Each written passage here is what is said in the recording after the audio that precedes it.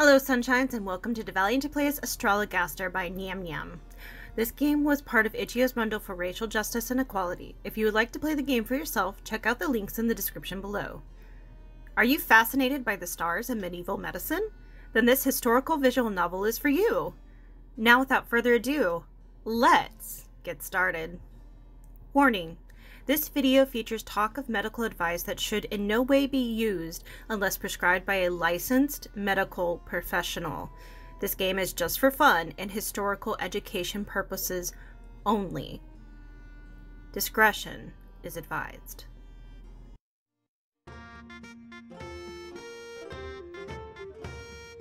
Long ago in England in 1592, there begins our tale, and all of it is true. Through all of London, bubonic plague did spread, covering folk in weeping sores and leaving thousands dead. Alright. Drag left to turn page.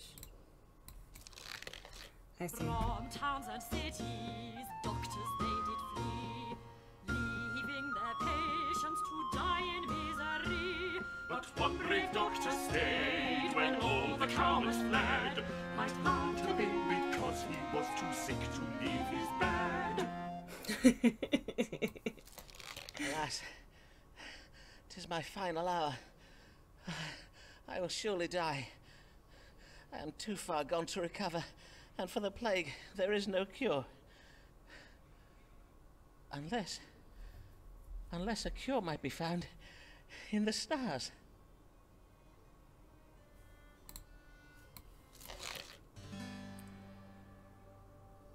Choose one zodiac to diagnose the condition. How might I be cured of the plague? Okay. Looks like all we got is Sagittarius. Okay. I have the plague, characterized by loss of appetite and moderate thirst and pus-filled swellings behind the ears, in the armpits and the groin. These are the symptoms of fever provoked by excess sanguinity in the liver. Sanguinity in the liver. Jupiter domicile in Sagittarius. This indicates a severe imbalance of the blood humor. Okay. Ruler of the liver.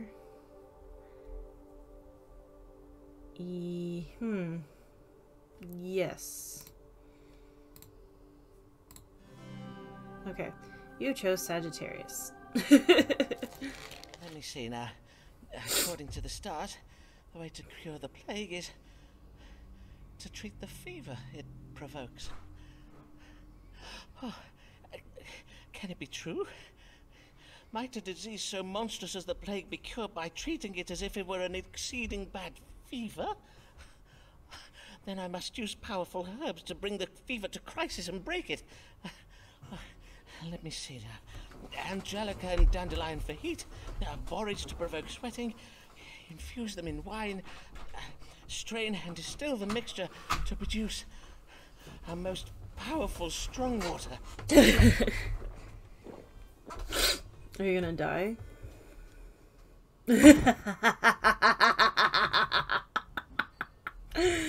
Huzzah. I am cured. I shall now go forth with my miraculous strong water to cure all London of the plague. Wow. Okay. Case summary. Alright, scene 13th October, 1592, 4 o'clock. Current's case history is himself. How might I be cured of the plague? I judged my plague symptoms as being provoked by a fever and invented a new kind of strong water to cure it. Okay. Letter of recommendation. This curant will return for another consultation. See case summary. I shall cure Londoners of the plague, so wondrous will be my work that plays and songs will be written in my honor. Okay. Okay. For the maid of plague, cure and use it on himself, then left his house to restore Londoners to health. Huzzah! Huzzah! Huzzah! Huzzah! Huzzah! Huzzah! Huzzah! Huzzah! Simon Forman Cured us of the plague. Astrology and knows his own strong water, so what if deValiante, a proper licensed doctor?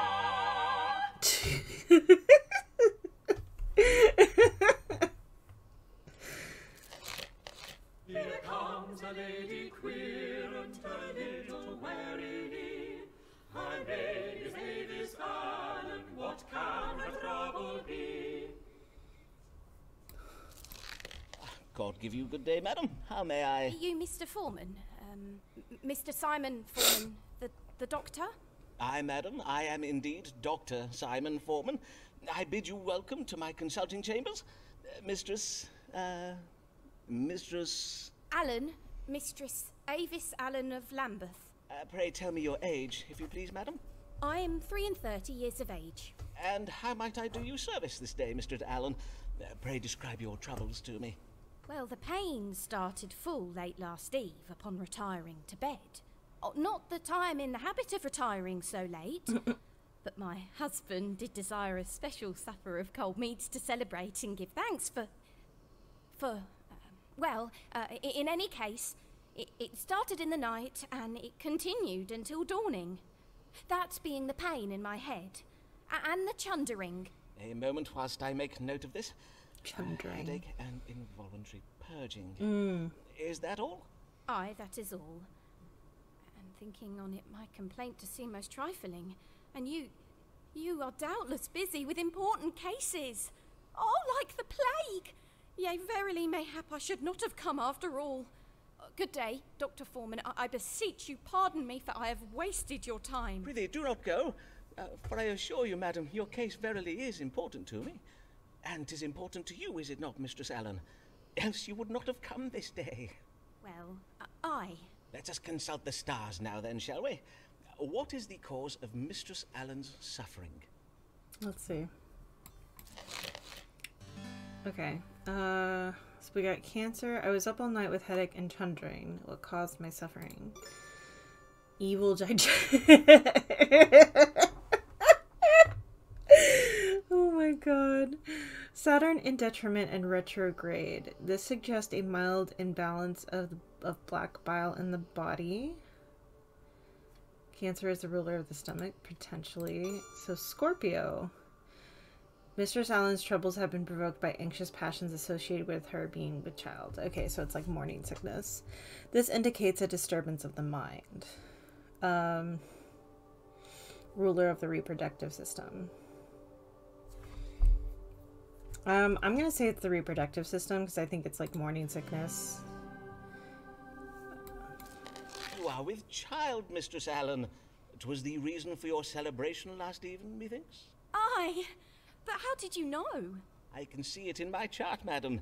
There is a planet aligned with Scorpio at present, Scorpio being the constellation that rules over such matters. Pray tell, how long has it been since your monthly courses? It has been 14 weeks since my courses, and yesterday I did feel the child quicken. So, indeed, 'twas the cause for our celebration, as you say. For I have been with child before, you see, but 'tis never. And Mr. Allen and I do pray this one will be born alive. There, dear lady. The presence of the planet Mercury in my chart does suggest you suffer from anxious passions on account of your condition, and given your ill-favoured history, I warrant 'twas the twin burdens of hope and fear that provoked your troubles last evening. Oh, I see. Pray take this flask of wine, madam. It has been infused with cloves, ginger root, and cinnamon. Drink of it each morning, and you should soon feel much improved. Verily, I will do as you advise. I thank ye heartily, sir. Fare you well, Dr. Foreman. Fare you well, Mistress Allen. Do I kill people? Like, do I accidentally kill people in this game? I wonder. Okay. The querent did present with symptoms of headache and involuntary upward purging. I judge the querent as being with child. Methinks the querent is most pleased with me for the reading I have today. Okay, querent's case history. Yay! 55% to a letter of recommendation. Yay.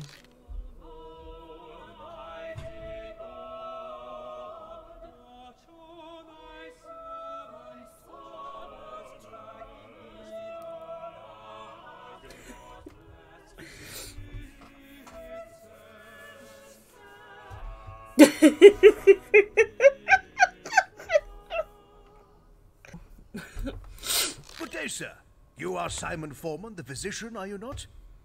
These are your rooms. Indeed, I am he, and well met, sir. Be it Thomas Blagg I have the honour of welcoming into my humble consulting chambers, the Dean of Rochester Cathedral? Indeed. 'Tis I, Thomas Blagg. Though it is not upon church business that I come to you this day. 'Tis upon a matter of my own that I require counsel. I have lately been offered some very lucrative investment opportunities. And, well, it is said that God speaks to us through the stars, does he not? Indeed he does. 'Tis well known that astrology is but a conduit for the word of God, as interpreted using scientifical means. And now, these investments of which you speak, pray tell of them, if you please. 2 merchant ships will shortly set sail on very lucrative trading expeditions. I do not possess the coin to invest in both. Hence, I must choose between them. And I must choose very wisely indeed. For sea voyages are most perilous, and if my ship were to founder or be captured by pirates, I would lose my entire investment. Aye, forsooth, 'twould be most lamentable, to say nothing of the poor souls who might lose their lives. Who are, naturally, the greater of my concerns. Aye, naturally. And whither might these ships be bound? The first is bound for the Spice Islands of the East. 'Tis a voyage to be undertaken by a ship named the Conquering Cherub. The other is the Pride of Yarmouth. She is to bring back sugar from the Americas. Have you now the information you require? Then perchance you may divine for me upon which of these 2 ships our Lord God has bestowed his divine blessing. Aye, Dean Blagg, we may now consult the stars. Should Thomas Blagg invest in the voyage of the Conquering Cherub, or that of the Pride of Yarmouth? Oh, dang. Okay. Choose a reading of the stars. Okay. Selecting the highlighted section. Okay. So what is this? The ship's name should evoke a child who is victorious in battle. House of Children. Okay, so this would be the youth of, or the, this represents a victory. House of Children. Okay, so what is it, like the cherub is more childlike?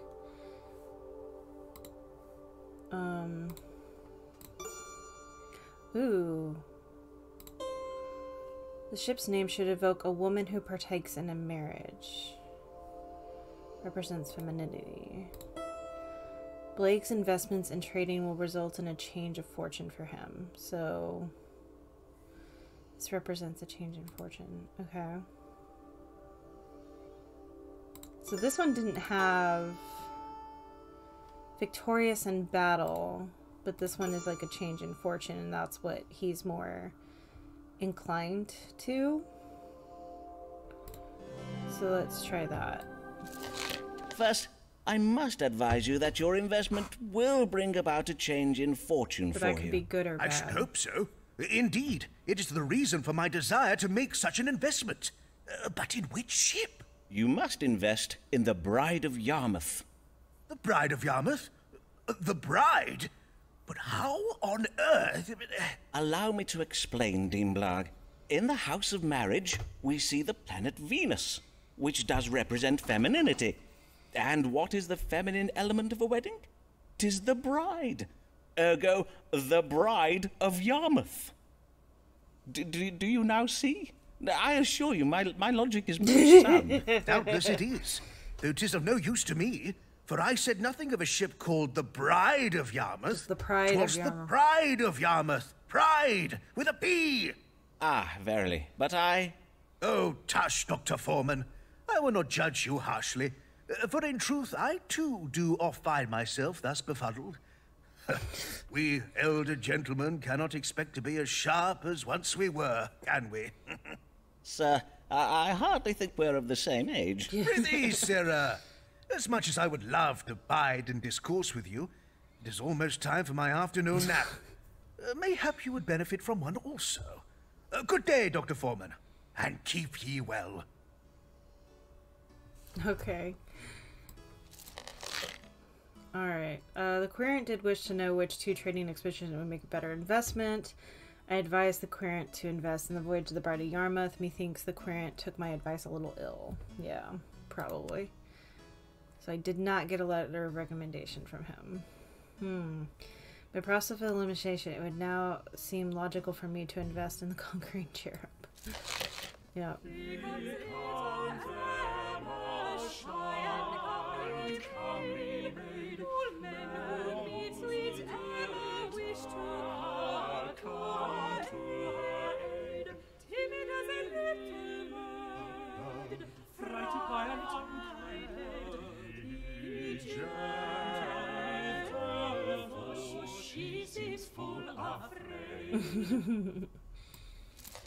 Good morrow, sir. Pray tell, are these the consulting chambers of Simon Foreman, Doctor of Astrology and Physic? Indeed, 'tis I, Dr. Simon Foreman. And your name, madam? Emma Sharp of Shoreditch, sir. 25 years of age. Welcome, Miss Sharp.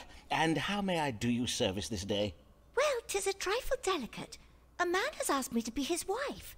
A dear, kind man, but I fear you will think me cold, Dr. Foreman. There, madam, whatever is the matter? Well, he is exceeding advanced in years. I do worry he may not be long for the world, and if he were to die, I do not think I could bear it. Verily, I would not. Indeed, methinks I would rather not marry him at all. Am I very heartless, Dr. Foreman? Nay, not in the least, madam. Your fears are most reasonable. A man in the winter of his life is indeed more likely to die. I assure you, madam, 'tis a medical fact. But methinks you wish to know whether this man be afflicted with a grave health condition, do you not? To wit, any ailment that might soon prove fatal? Forsooth I do. That is my question precisely. Why, Dr. Foreman, 'tis as if you have a gift for reading minds. Merely the gift of logical surmise, madam. Let us see whether a judgment of the stars may calm your fears. Does Mr. What was your gentleman's name? Mr. George Middleton, a wool merchant. Does Mr. Middleton have any ailments that might hasten his death? Oh, alright. So we got Aries here. Ruler of the head. Mr. Middleton has been bewitched! The enchantment may prove fatal. This suggests the possibility of death. This suggests a mild enchantment cast by a witch. Interesting. Libra, ruler of the kidneys. Oh. I guess that means I've got good kidneys. Mr. Middleton suffers from dropping down of the piss, characterized by involuntary urination. It is exacerbated when combined with his fear of heights. This suggests severe vertigo, a fear of heights. Okay. Mr. Middleton suffers from a cardiac passion, a condition that may end in death. This represents the imbalance of phlegm. The illness cannot be cured. Saturn in detriment of Leo. This suggests a mild imbalance of black bile. There's nothing here. So he pees himself. He's been bewitched. Or he has a cardiac passion. I would assume it would be this would be a thing. Because, like, if they were to do the do on the wedding night, he would probably have, like, a heart attack. So I would assume it's this. You choose Leo. I am full sorry, madam, but the stars give heavy news. He's gonna die. Mr. Middleton suffers from a cardiac passion. Indeed, his heart may stop at any moment. He must avoid anything that might alarm or trouble his vital spirits. One shock could be enough to kill him. A couple of years ago, Yes, poor Mr. Middleton.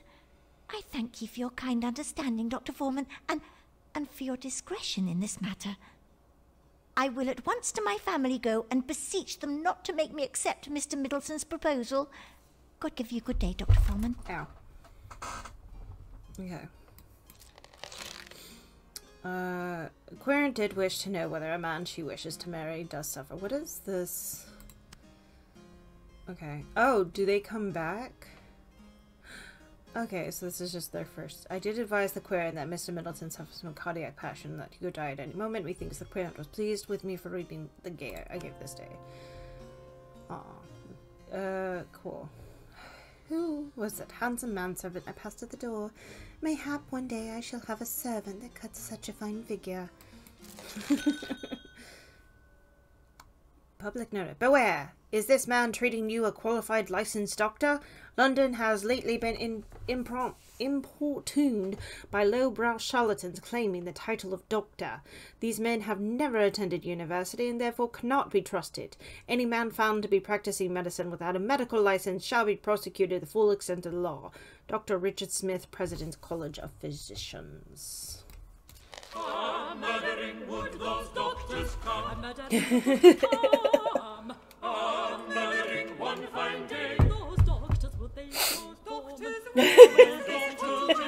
Slave for now. Will they send him to jail? Send him to jail. What is the meaning of this warning being put about by the College of Physicians? Do they mean to do me harm? It is true that I do not have a medical license. What am I to do? Mayhap the stars will advise me. Okay. College of Physicians, the dark intentions toward me. What should I do?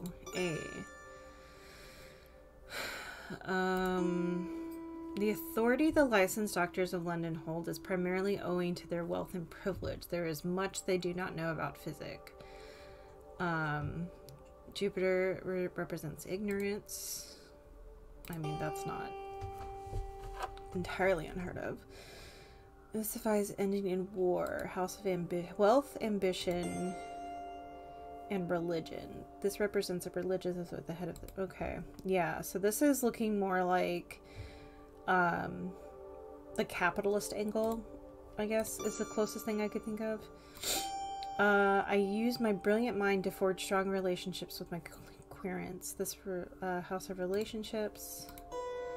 The solution involved being sensitive to the needs of my querents. The moon exalted in Taurus. This advises sensitivity. House of the servants to others. Aww. I didn't know that about. This is house of relationships. This is Libra. I thought I was a house of kidneys.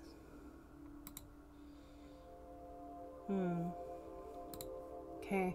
So this could go anyway. Like, I could end this game, like, today. If I get killed. So... they're driven by this. And I feel like this is what's happening. But also, like... like, he is... like, he honestly, he should go get his license. Like, that's long and the short of it. But to say that they are being driven by wealth, ambition, and religion. However, this man did not go to school for this. He is literally reading the stars, and I do not agree with that.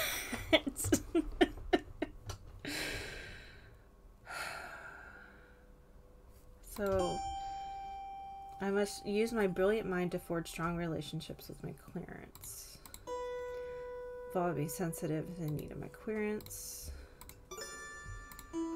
The authority of the licensed doctor of London and all the prime owing to their wealth and privilege, and that must know about physics. College of Physics is making a war against me. If I am to become the best doctor in London, I must find a way to end this war. The Church of England can help me, for the Archbishop of Canterbury has special power to grant the medical licenses. You know what? I think this is the better option. Oh. I see. These doctors have waged war against me, and the only way to stop them is to obtain a medical license. And in the House of Religion... ah, yes. A reminder that the Archbishop has the power to grant such licenses. Mayhap I will one day find a way to petition him for one. In the meantime, I must serve my querents well, for if I do, they will doubtless favour me with letters of recommendation I can use to petition the University of Cambridge to grant me a license. Alright, so either we get one from the University of Cambridge or we get the one from the Archbishop, so... I did wish to know how to protect myself from the dark intentions of the College of Physicians. The stars did advise me to petition the Archbishop of Canterbury for a medical license. I may also receive one of my querents, whom I must serve well, give me letters of recommendation. With such letters I may convince the University of Cambridge to grant me a license. Cool. I can't give myself a letter of recommendation. Who's this man at the door who we've not seen before? Who's this man at the door who we've not seen before? Who is come to inquire dressed in such strange attire? Tis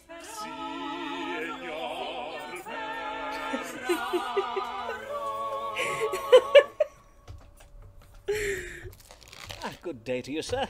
Oh, I see you're having some difficulties. William, fetch my guest a chair. No, he's good. I am just a little stiff. As you wish. Mr. Signor Riccardo Ferraro. I am a gentleman of Venezia, come to make a trade in London. Venice? 'Tis a fine city, I hear. And how may I do you service this day, Signor Ferraro? I am come with una problema medicale, and you are most great dottore who does cure all London, huh? You cure Ferraro too, see? Forsooth, I will seek to do so, Signor. Pray, describe your complaints, if you please. Is burning when I make the water. Pain during urination? See, and is pain down here. Molto pain. And pain in the lower back. Oh, he has now, kidney disease. let us see what the stars can tell us. Stones, maybe. What Kidney ails stones. Signor Riccardo Ferraro? Kidney stones. Let's see. Ruler of the feet. This represents the imbalance of yellow bile in the bottle, but suffers from the gout, which is caused by hot, dry humus seeping into the joints of the foot. Libra suggested. Oh, hey, look, it's the stone. Signor Fierro suffers from stones in the kidney. That's the wrong accent. The disease can occasion loss of appetite, severe pain in the kidney area, vomiting, and difficulty passing urine. So it's definitely this one. Signor Fierro has dysentery. I'm going with this one. It's definitely this one. 'Tis a case of stones in the kidney, I regret to say. But worry not, Signor. I will give you an ounce of my strong water to dislodge them. Drink this entire flask when you rise at dawn tomorrow. Pass you out may for then an expect entire to evacuate day. the stones by way of your privy member within just a few hours. Ah, your famous strong water. This water is said to cure the plague, huh? And it's also said to like, Thank knock you, out Signor for several Foreman. hours. And now Riccardo Ferraro bids you good day. Okay. Querent has did present with pain in the lower back and during urination. I did diagnose stones in the kidney and prescribed a flask of my strong water. Methinks the querent was a little pleased with me for the reading I gave this day. A little pleased, yes. Was he? Did he want me to say he has dysentery? Like, wow. But every awkward hero needs his awkward princess. Well met, Mistress Allen. Pray tell, the last time I saw you, you were with child, methinks. Pray tell, how I fares... would rather not talk about that, if you please. Oh, I see. I am full sorry, madam. What I'm brings come you upon... this- The I matter beg that your brings... pardon, madam. I prithee, madam, say on. I'm come about the new law. I know not what to do, and I would have counsel. You are in trouble with the law, madam? Nay, at least not yet, but my neighbours have begun to remark unkindly upon my absences, my Sunday absences from church. I am afeard one of them may soon denounce me. Ah, 'tis the Act Against Recusants you speak of. The law that obliges Catholics to attend church and take the English sacrament. You are of the Catholic faith, then, I take it? I, a Catholic, but as well a law-abiding woman and a full loyal subject of the Queen. Long may she reign. I do not doubt it, madam. But to take the Protestant sacrament, 'tis heresy. So says the Pope in Rome. I risk being damned to hell if I do it, Dr. Foreman. Verily, I find myself in a most terrible bind. I see. Damned if you do, yet condemned if you do not. A cruel bind indeed. Well, let us see if the stars may untangle it for us. Should Mistress Avis Allen attend Protestant church services? Okay. Some have wrong impressions of the Allens' wealth and are envious. Okay. Indicates jealousy, suggests confusion. Mistress Allen's problem is her female neighbors. The moon represents women. Okay.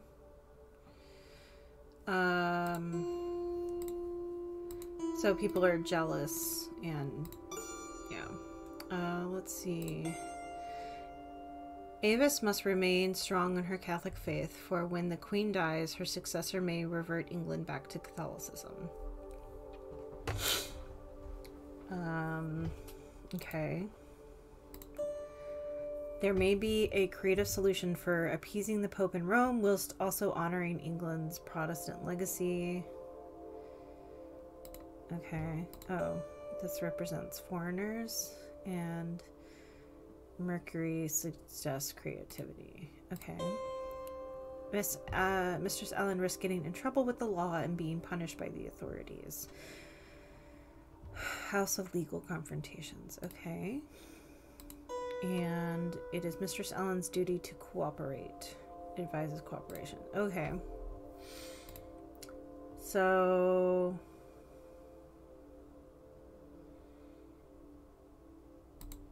this one suggests that it's just like ignore it because your neighbors are jealous of you. But this one also like suggests that like you have you wouldn't really get in trouble, I guess. That's what I'm going to choose. I fear the stars confirm your fears. You must attend church every Sunday, lest you risk being prosecuted for being a recusant. Oh, but then what of my soul, Dr. Foreman? Methinks I have a solution for that, madam. If you were to cross your fingers behind your back during the service, any Protestant oath you swear would not count. Of course, you must be sure to stand at the back of the church while doing so, so that only God may see, and no one else. Forsooth, what an ingenious notion! Oh, Dr. Foreman, you have saved me. You are so wise, sir. 'Tis so. Verily, 'tis most admirable. But, dear lady, 'tis you who is to be admired. The strength of resolve, your devotion to your faith, and your... Madam, would you care to... see my collection of Venetian glassware? I think I would. Indeed, I would like that very well. Oh my god. The querent did wish to know whether she should comply with the law and attend Protestant church services, thereby betraying her Catholic faith. I did advise the querent to attend church, but to cross her fingers behind her back during the service. Methinks the querent is most pleased with me for the reading I gave today. Coitus post consult.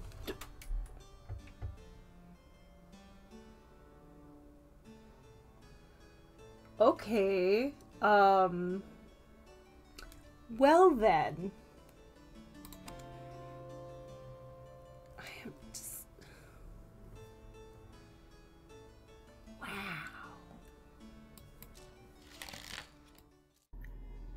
Thank you for joining me as I played Astrologaster by Niam Niam. That name. The next episode will be out shortly. If you enjoyed what you saw, please leave a like, a follow, and ring that notification bell so you'll know when the new episode drops. Also, don't forget to check out the link to the completely free Discord server to chat about games and whatever else is on your mind. Let's keep the comments chill, so no hate or spoilers, as I'm not above removing these comments and the people who make them. That's all for now, folks, and I'll see you next time.